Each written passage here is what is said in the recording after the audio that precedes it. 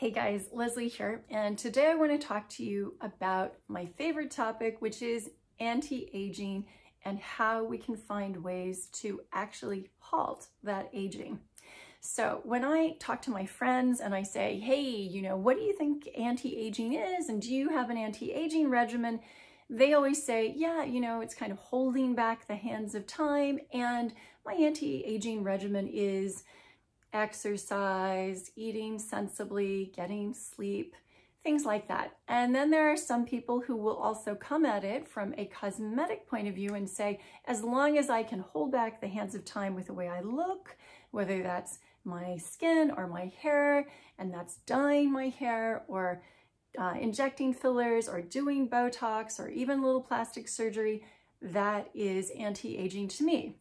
So from my point of view personally, anti-aging is really a whole body systems biology approach, and it comes from this wonderful paper that appeared in Cell in 2013, and it's probably one of the more important papers of the last decade. It's called The Hallmarks of Aging, which you can see very clearly there, and it's got a pretty this paper was cited over 2,000 times, and it has the diagram I'm about to show you, which is fantastic, is used in lots of anti-aging research. So the diagram that they've used here are the 9 different pathways through which aging occurs, according to the authors. And what's really cool about what they say is that they posit that we don't actually die of, say, cancer or Alzheimer's or cardiovascular disease or diabetes or autoimmune diseases, but rather that we die because we get old down one of these pathways. And because we get old down one pathway, it's a slippery slope, and the other pathways begin to falter as well. And that is what leads to disease. So it's very different from how we've thought about longevity or death previously, where we have been thinking about how do we reverse a specific disease. But their argument is you don't reverse a specific disease. Of course, if you've got the disease, that's good, but the best prevention is actually to make sure that you focus on each of these different pathways and optimize them so that you don't actually falter on any one of them. So I want to just tell you what each of the pathways are, but I want to do it in a way that that everybody can understand. There are lots of videos out there on YouTube that will go into the science. I'm not a scientist, I'm just a patient. And you want to have a basic idea, but you don't want to be overwhelmed with information. So let's just start with genomic instability. So we all know what the genome is. We inherit our genes from our parents, and a lot of us will have, for fun, run our DNA and got our genes sequenced either through 23andMe, or maybe some of us have even done something fancier here in the UK, maybe use something like chronomics. And when you look at your genes, you want to make sure that as you get older, you want the genome to stay stable, because that's your little blueprint or recipe card that tells your cells how to actually replicate as you get older. And I like to compare it to this very old cookbook of mine, which I have probably overloved and left on the counter of my kitchen with too much water or cooking oil or something that I shouldn't have done, because as you'll be able to see, some of these pages are actually and unfortunately stuck together. So what happens when they get stuck together is that you'll see some of the pages actually lose their text. And it's the same with your genes. If over time the genes lose the original recipe, you get genomic instability. Now, to sort of protect your DNA, we have something called telomeres. And telomeres are often described, I'll just grab my shoe here, telomeres are often described as the end caps of our DNA. So if our shoelaces are our DNA, then these little plastic end caps are the things that keep our DNA from fraying and keep the integrity of the DNA. And so that would be the second pathway, which is called telomere attrition. Now, telomeres actually have an inbuilt ability to repair themselves using an enzyme called telomerase. However, if the damage is too much, and some of you know you might have used Scotch tape to kind of clean up those end caps if your shoelaces have ever frayed before. So you can put a little Scotch tape there, but at some point it's simply too much. The damage is too great and you can't repair it. So telomere attrition is one of those things that they say is a big hallmark of aging. The next one is called epigenetic alterations.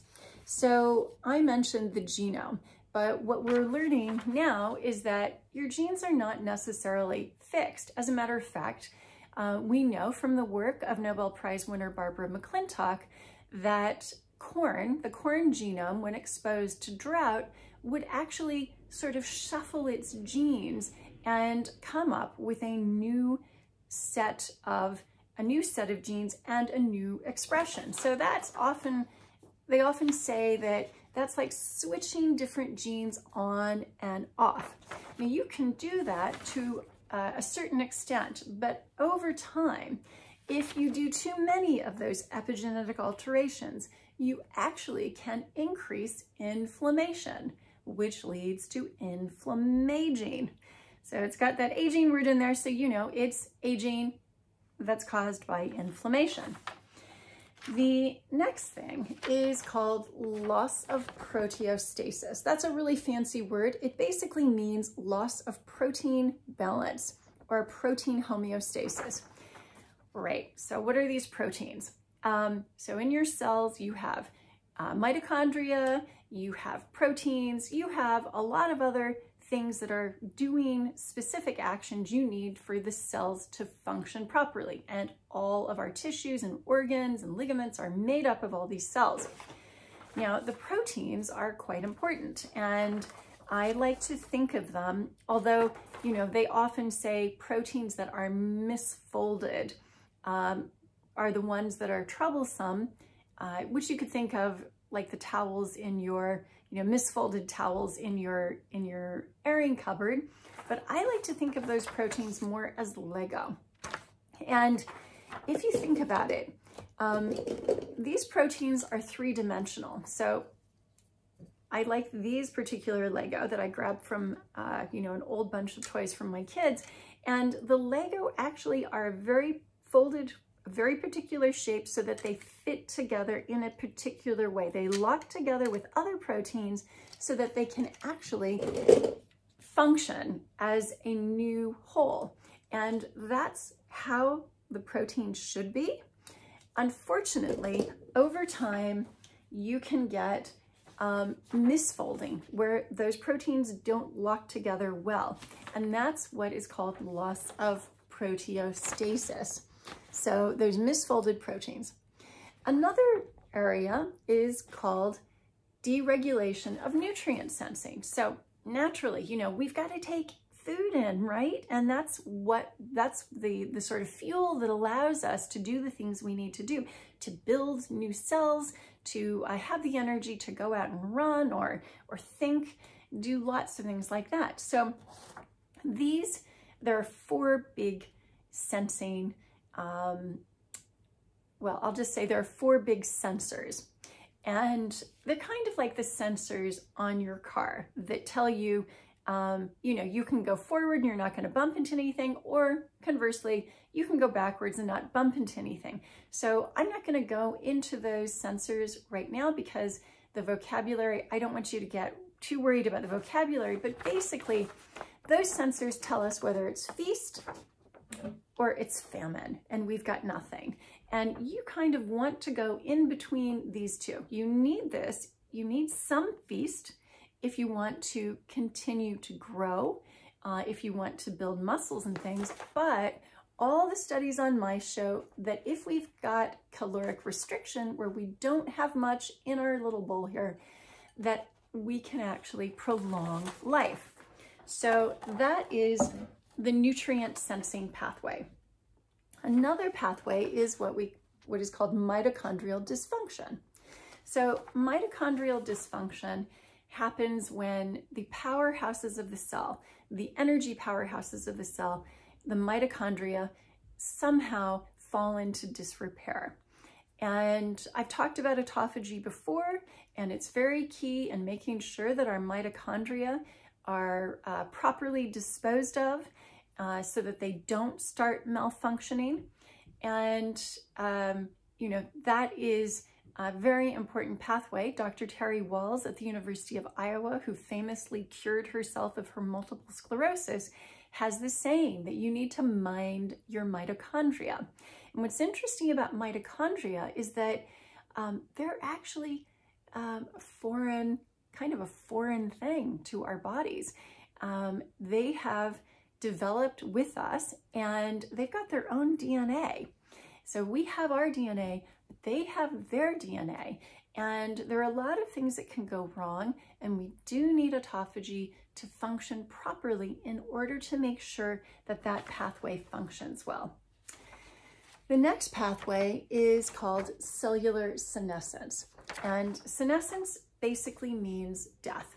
And, you know, your cells need to, it's kind of like with the tires on your car. You need to know when they're about to wear out. You need to anticipate that before they actually blow and you have an accident. Unfortunately, as we get older, our ability to sense the tires getting thin and that it's time for us to replace them, and then even our ability to replace them is impaired. So we can't sense that we need to replace it and that it's getting thin, and we can't do the replacing at all. Now, cellular senescence is important. When we're young, it works very well. And as soon as we see a cell that is not functioning properly, the body says, yeah, right, that cell has got to die. And the immune system kicks into action and helps clear that away. But as we get older and our immune system is less adept at doing that, we aren't so good at clearing those cells that really need to be cleared out. And when that happens, we get what are called zombie cells. So zombie cells, you know, imagine these folks here are the healthy cells. The zombie cells here in the back, you know, they can actually all coexist together. However, the zombies are eventually going to get these guys. And in the meantime, before they get them, these healthy cells are going to be under a lot of stress. So you don't want to have zombie cells. You want to clear them out so you're not stressing the healthy cells and so they don't all become zombies. The eighth pathway is what's called stem cell exhaustion. So we've probably all heard about stem cells, how wonderful they are at repairing things. Some of you may have even heard about babies that have been operated on in utero, where, say, heart surgery was performed while the baby was still in the mother's womb. Baby is born a few weeks or months later, and there are no scars. And the reason there are no scars is because the baby has these stem cells and is able to repair and regenerate tissue, and there are no scars at all. And that's quite tantalizing. So there are a lot of companies that have sprung up to take your own stem cells, whether derived from your bone marrow, from your fat, even from skin cells, and then grow them in a lab, maybe use a stem cell expansion chemical to grow those colonies, and then re-inject them back into you. This is when you take your own stem cells, that can be quite controversial because there's a sense that maybe some of those cells could be rogue cells and might actually lead to cancer. which is why you have some companies that are looking at taking them from the placenta, which has a lot of stem cells. You may have also heard about stem cells in your baby's umbilical cord, and there are companies that do actually store cord blood. And the idea is that later in your baby's life, if there is any kind of an accident, you would be able to go to those stem cells, expand them, and then inject them into the baby, now probably older, and those stem cells would be able to repair the damage in that child. So when we no longer have those stem cells, and that unfortunately happens as we get older, we are less able to repair that damage. Now, it makes sense that we don't have stem cells forever, because when we're young, we need the stem cells to keep us growing, to make sure that our organs are developed and grow to the right size. But obviously, you don't want to keep growing, right? So stem cells do tail off, and the unfortunate thing is that as we get older, that can be problematic. I will go into stem cells, which are a particular interest of mine, in another video, so you'll be able to learn more about that. Finally, the last pathway that leads to aging is something called altered intercellular communication. And I like to think that when we're young, we've got this amazing switchboard between all of our cells. And, you know, you've got these really nice young switchboard operators that are really on it, right? They're bringing their A game, and they are definitely connecting the right lines to each other. And there's great communication between the cells. Unfortunately, as we age, and I don't know how many of you are going to remember her, but, and I'm definitely dating myself here, but some of you may remember Ernestine, played by Lily Tomlin many years ago. And she was the sort of meddling telephone operator with Ma Bell who would just cause mischief and trouble.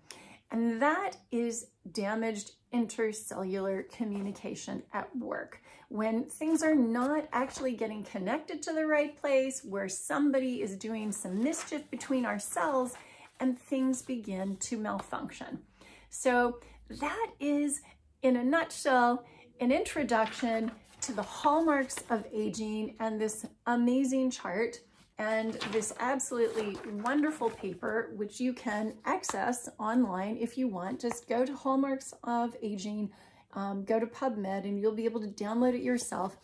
But that's really the Cliff Notes version of the Hallmarks of Aging. I will go into each one of those 9 hallmarks, and I will talk about the ways that we can actually reverse each and every one. Stay tuned. Thanks again for watching. Any questions at all, leave them in the comments below. Bye.